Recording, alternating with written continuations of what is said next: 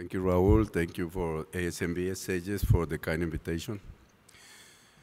For me, this is one of the most controversial topics before or after bariatric surgery, not only for the sleeve. This is my disclosures. I think after every procedure we do bariatric, you can have reflux. And you need to understand that after the different procedures, you can have some kind of different type of reflux, and probably the management will be different. And there are many reasons. We are working specifically very close to the GE junction, and most of the time we destroy some of the mechanisms. But there's some things you need to understand also.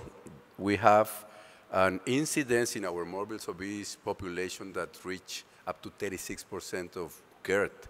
So almost 1 of every 3 of our patients already is having a reflux. And this is also very important.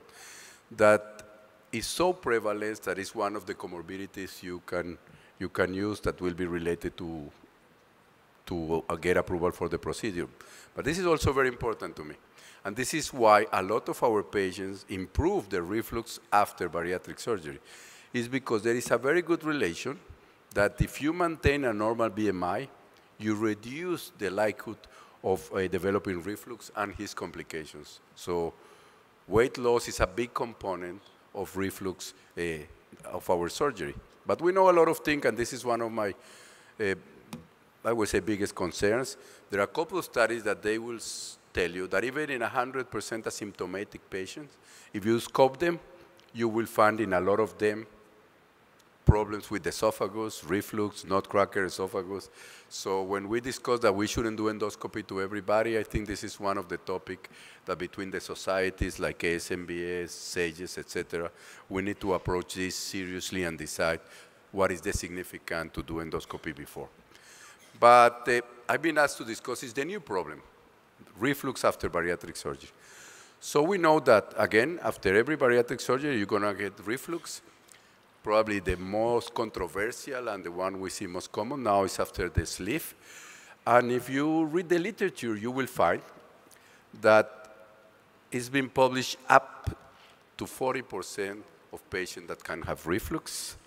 And patients that have reflux before, a fair amount of them after the sleeve will keep having the reflux. Sometimes even the incidence increases up to 1 or 2 years. Why? Many reasons. High pressure system, there is an increased resistance to the emptying of the esophagus. So it should be contraindicated. This is not my topic. I'm going to discuss it because that will be an indication, not after reflux. But we know from publication from Raul's group and the Israelis that this is a high pressure system. So the question we've been asking ourselves, itself, the sleeve gastrectomy can produce reflux? And I think, yes, it does. And I have a little concern about doing severe reflux to this patient. But we also know this. There is a fair amount of publication that will show you that there is neo-reflux after the sleeve, and that the reflux that was before can increase, but also can decrease. And I think the decrease in reflux after the sleeve is related to the weight loss more than the sleeve itself. But with the bypass, it's related to the weight loss plus the effect of the bypass in reflux. So I can show you publication and publications, but we know that all these problems with reflux after the sleeve, if there is not a structural anatomical problem with the sleeve, they will disappear up to 3 years. So it's very easy to ask the patients to be patient. But even I recall a patient of mine that was seen by Raul. He said, I weight loss, I'm very happy. I lost all my excessive weight loss, but I cannot tolerate this reflux anymore. So Raul sent it back to me to change it for a bypass. I couldn't convince it to wait for 3 years, so that tells you how difficult the problem is sometimes. This publication for JAMA, 2014, is one of the more serious publications that will tell you that we need to be very careful with reflux in our patients. So they showed that 70% of the patients with the sleeve had no resolution of symptoms compared with only 5% that they didn't have resolution in the bypass. So I think it's very important to read. And they'll show you the tables and the graphics, how they notice that. But also, August 2010, for manasol surgery, there was also a concern of the quality of life of this patient. But I think, and I will try to be as fair as possible here, I think we didn't know much about waiting these 2-3 years, and we were much more concerned at the beginning of the problems they bring. But look at this. This is a very interesting paper, again, from JAMA 2014, that will show you, if you pay attention to this table, what happened with reflux. And look at this, a very good amount of patients. If there were resolution when they have it before, but also, if you have reflux, do they have an impact in complications after the sleeve or the bypass? Do they have any influence in the weight loss failure? And you are surprised, because if you have a severe or significant reflux before, you have more complication, and your weight loss is not as good as you didn't have reflux before the sleeve. So that is another factor. It's not only the Barrett, it's not only the reflux, it's not only that we're going to increase the reflux, but also this paper, and this is one of the conclusions, that if you have GERD before the sleeve, predicts a higher complication revision, poorer performance for resolution of comorbidities, and for weight loss. And we need to pay attention to that.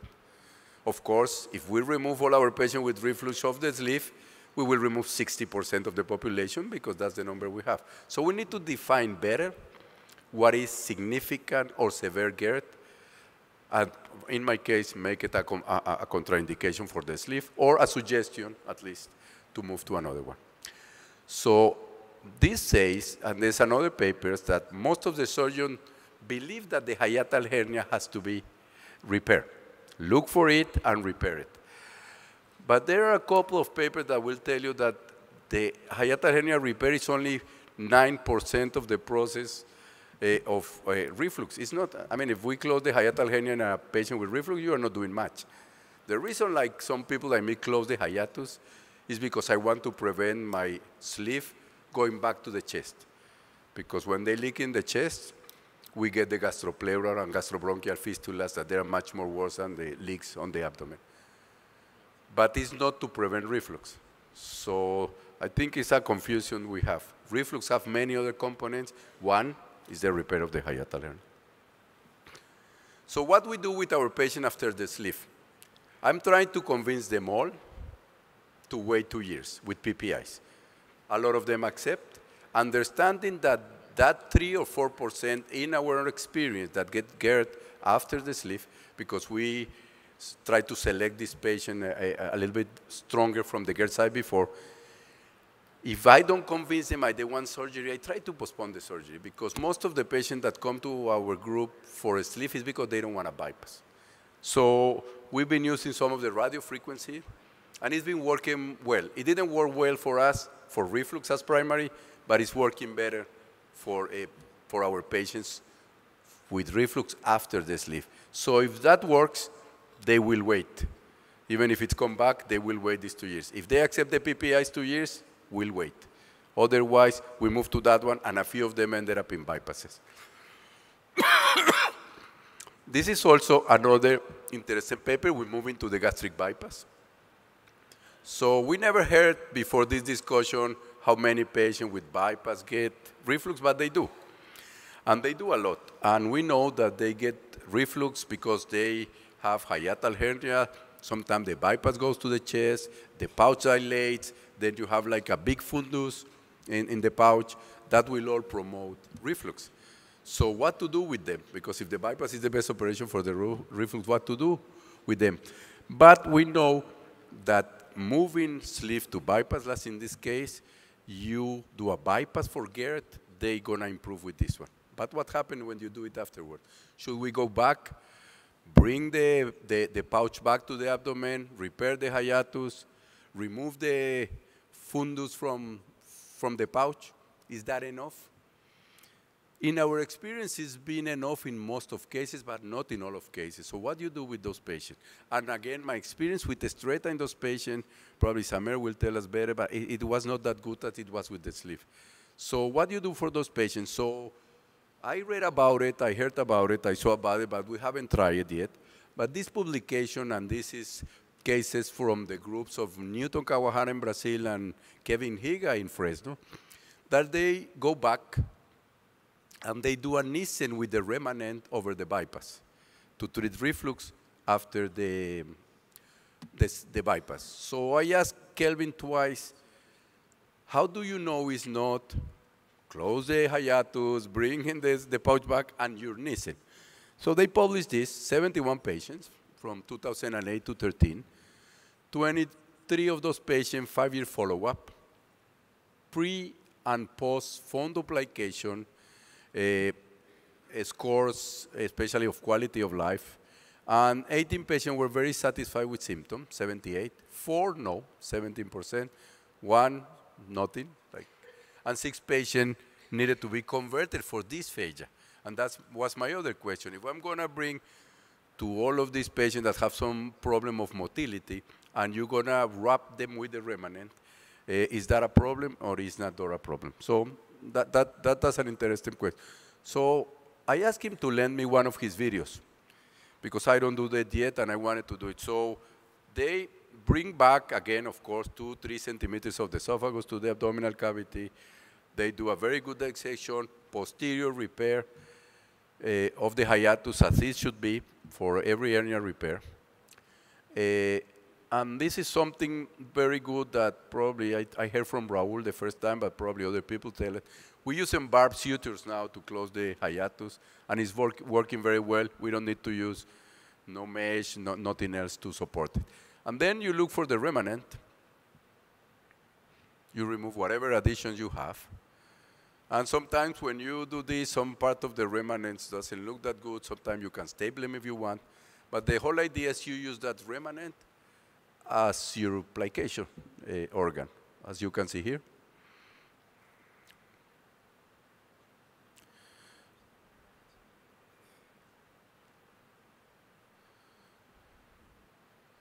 You can calibrate with any budget that you use in your regular reflux. We use 50, but I highly recommend calibration. Remember, they have patients that ended up to change this for a toupee because they were with dysphagia, and imagine you do a bypass, you go back to repair for the reflux, and now you have to come back to undo the plication to convert it to a partial plication. But this is an interesting technique. They're very happy with that one. There is another group that's trying to do the same with the ligament of the liver. But again, that one didn't work for our primary, so I don't like to experiment something that it didn't work before, but the Nissen worked for us in our primaries. So using the remanent, it doesn't seem like a crazy idea. I think it's not a bad idea, and we're going to wait for the results. I asked Kelvin if we can do work together, comparing not using the remanent and only bringing the pouch back to the abdomen and repair the hiatus versus doing the whole complete operation and see if there is a difference. So for me, in conclusion, this is a problem that we haven't solved, but I think we need to start to solve it before taking the patients to bariatric surgery and not have to solve it after bariatric surgery. Thank you very much.